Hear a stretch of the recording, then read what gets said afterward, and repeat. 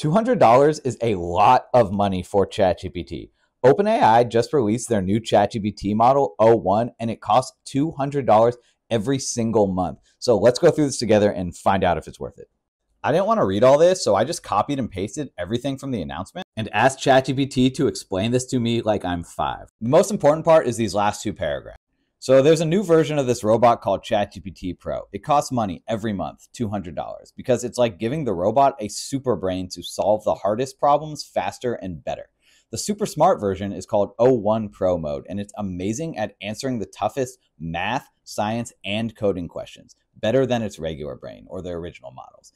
If you use it, it might take a little longer to think because it's really making sure it gives you the best answer, but you'll know it's always trying its hardest. Great.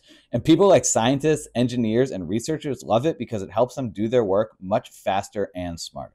So basically, the new model is the best model at using advanced logic and chain of thought reasoning for like really complex tasks. Although it is going to take longer to think, you're going to make sure that you get the best answer because it's constantly questioning itself to make sure it's providing you with the best results. Let me know in the comments if you're going to be paying $200 a month for ChatGPT, and of course, follow me for more cool AI stuff.